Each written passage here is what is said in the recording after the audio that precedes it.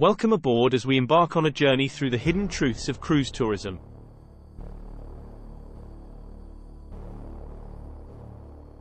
Beyond the glossy brochures and promises of idyllic vacations lies a darker side, where the pursuit of profit takes precedence over the well-being of destinations.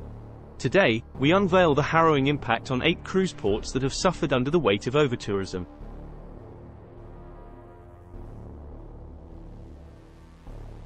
Venice, known for its enchanting canals and timeless beauty, has become a victim of its own popularity. Over 1.6 million cruise ship passengers descend upon this fragile city annually, overwhelming its narrow waterways and historic streets. The consequences are dire. As the towering cruise ships disgorge their hordes of tourists, the delicate balance of Venice is disrupted. The constant influx of visitors has led to a dramatic increase in pollution, with cruise ship emissions and waste contaminating the lagoon. The foundations of this UNESCO World Heritage Site are literally sinking, while local residents are forced out of their homes, unable to afford skyrocketing prices driven by the demand from cruise passengers.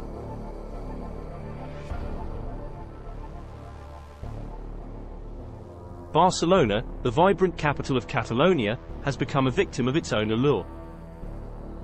With a staggering 2.7 million cruise passengers disembarking each year, the city finds itself struggling to cope with the overwhelming numbers.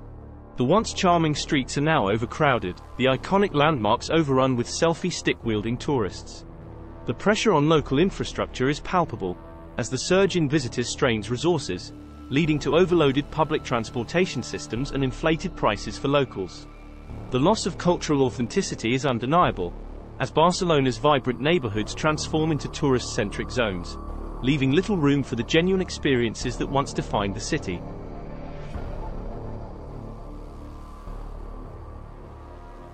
Dubrovnik, a picturesque coastal city and UNESCO World Heritage Site, has fallen victim to the relentless march of cruise tourism.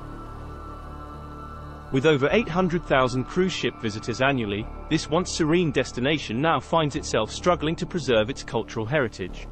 The ancient city walls, which have stood for centuries, are now besieged by hordes of tourists, resulting in irreversible damage.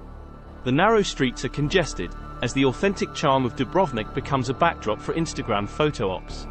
Local residents have been forced out of the city center, unable to afford the rising costs driven by the influx of cruise passengers.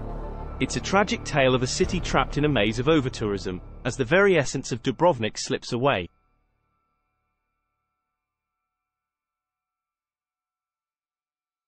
Santorini, a paradise known for its iconic whitewashed buildings and mesmerizing sunsets, has become a victim of its own beauty. With a relentless stream of cruise ships disgorging their passengers, this Greek island is feeling the strain. The narrow streets of Oia and Fira, once tranquil and charming, are now overwhelmed by the sheer volume of tourists. Local residents have been pushed out of the most desirable areas, as housing prices skyrocket due to the demand from cruise visitors. Santorini, once a tranquil haven, now bears the scars of overtourism, with its natural beauty fading in the wake of profit-driven cruise tourism.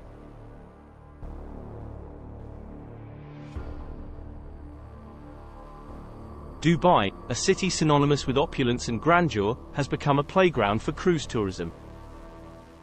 With an average of 625,000 cruise passengers visiting each year, the cityscape of Dubai has transformed dramatically. Luxurious cruise ships dock at the imposing Dubai cruise terminal, symbolizing a lavish lifestyle that seems detached from the realities of the region. The pursuit of profit has fueled a race to build extravagant structures, often at the expense of the environment and local culture. In this relentless pursuit of ever-increasing tourist numbers, Dubai risks losing its identity, as the glitz and glamour overshadow the rich heritage and natural beauty of the region.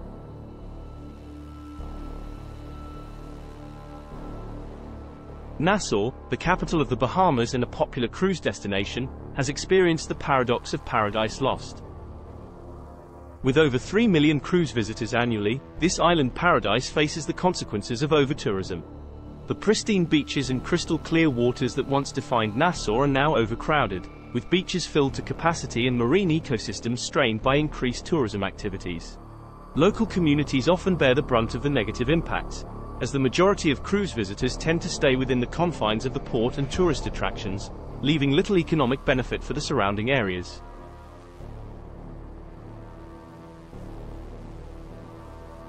Phuket, Thailand's most popular cruise port, has experienced a surge in mass tourism that has left an indelible mark on the island.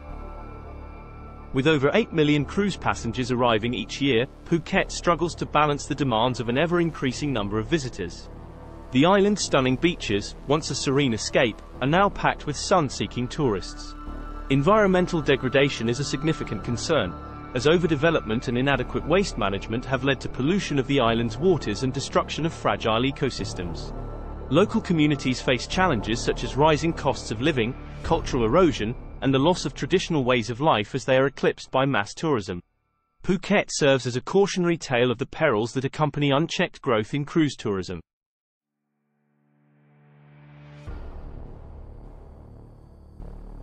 Welcome to Labadee, a picturesque enclave nestled on the northern coast of Haiti. While it may seem like a tropical paradise, Labadee's story takes a cynical twist as we explore the dark side of its relationship with the cruise industry. Operated exclusively by Royal Caribbean International, Labadee stands as a fenced-off destination where cruise passengers are shielded from the realities of Haiti. Behind the pristine beaches and lush landscapes lies a troubling reality. Local residents, who earn an average wage of only $2 per day, are kept at arm's length from the visiting tourists. The fences that surround Labadee act as a barrier, preventing cruise passengers from venturing into nearby towns and experiencing the true essence of Haiti. Critics argue that Labadee represents a form of neo-colonialism, where the cruise industry profits from the allure of Haiti's natural beauty while failing to contribute significantly to the local economy. While Labadee may offer a day of relaxation and leisure for cruise passengers, the stark contrast between the gated luxury and the socio-economic conditions just beyond the fences casts a shadow over this idyllic destination. As conscientious travelers, it is essential for us to question the ethics of these practices and demand greater transparency and accountability from cruise operators.